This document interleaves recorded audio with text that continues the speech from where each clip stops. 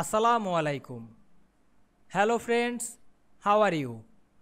Welcome back to our new video. In this video, I am going to show you how to align multiple shapes in Microsoft Word. Let's get started. At first, we have to open a Word document.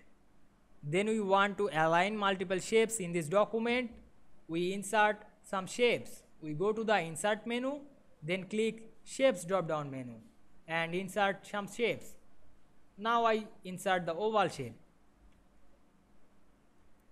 Then again go to the Shape drop down menu and choose another shapes. Then draw it. Then press Shift on your keyboard to select this multiple shape.